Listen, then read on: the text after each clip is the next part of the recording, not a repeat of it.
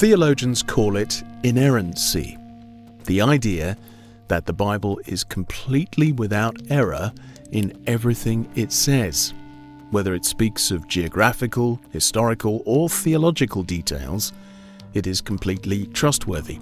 Now, some folks have a problem with the idea of the Bible's inerrancy. They think they've spotted errors in Scripture, and very often it's because they've not understood some important common sense clarifications of what an error actually is.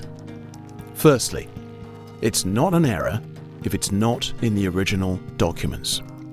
Especially where numbers are concerned, there are some errors in every Hebrew and Greek copy of the Bible. Unlike the original writers of Scripture, the copyists weren't guided into all truth by the Holy Spirit. Copy out the 40 chapters of Exodus, and chances are you'll have introduced one or two errors into the text. Hopefully it wouldn't be a major blunder, like the 1631 edition of the King James Bible that commanded its readers, "Thou shalt commit adultery."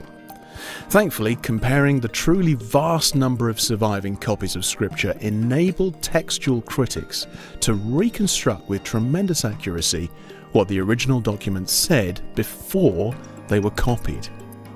Inerrancy relates to what the biblical authors actually wrote, and we're able to discern what that was, even though all we have are copies of what they wrote. Second, it's not an error if we misunderstand the author's intention. When you open up a newspaper, you'll see many different kinds of writing. Appearing alongside factual reports of world events, there may be celebrity gossip, infographics, stock market gains and losses, football statistics, book reviews, cartoons, and weather forecasts. Now, instinctively, few of us read a cartoon in the same way we read a war correspondent.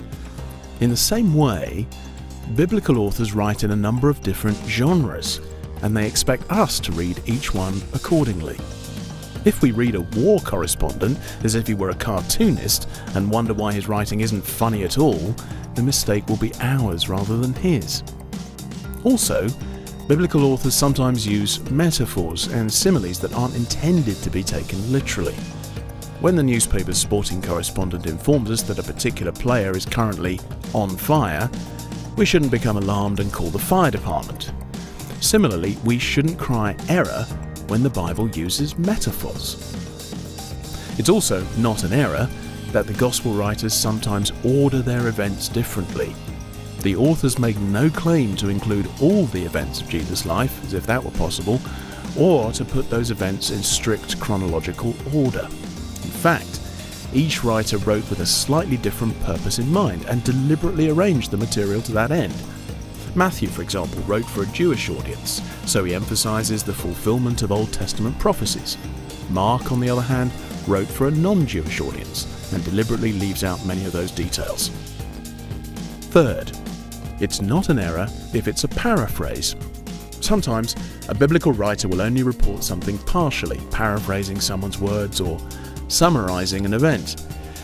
If you asked a friend what they'd been up to last night and they proceeded to give you an exact account of every single detail, complete with every single word they'd said to anyone, you wouldn't think they were being informative, you'd think they were being irritating.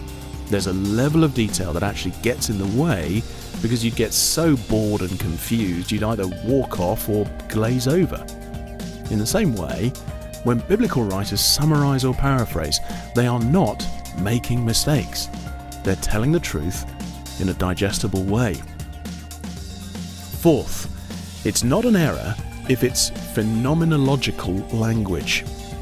When humans describe things from their own vantage point rather than supplying an objective, scientific explanation, that's what is called phenomenological language. An example would be when a TV weather person or a biblical author speak of the sun rising. Nobody condemns a weatherman who says the sun will rise at 7 a.m. tomorrow morning. He's not making any claims about the Earth being the center of the universe.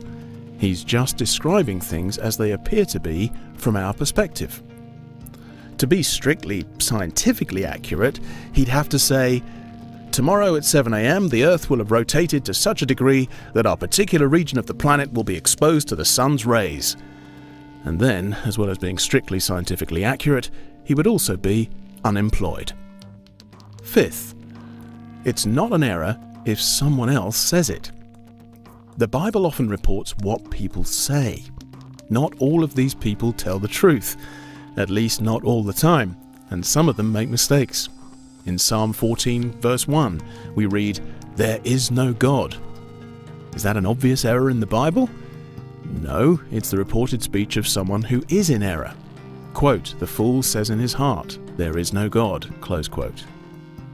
Sixth, it's not an error if the Bible doesn't speak definitively or exhaustively on every subject.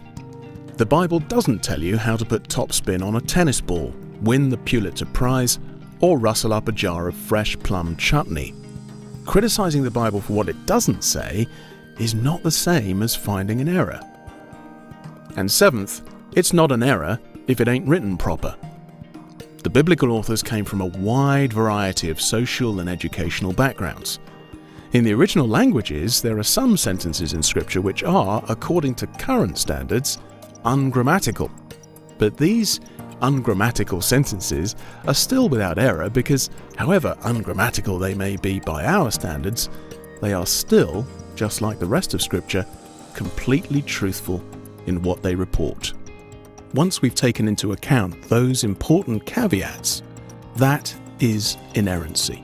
The idea that the Bible is completely trustworthy in everything it affirms. I'm Barry Cooper, and this has been Simply Put, a podcast from Ligonier Ministries.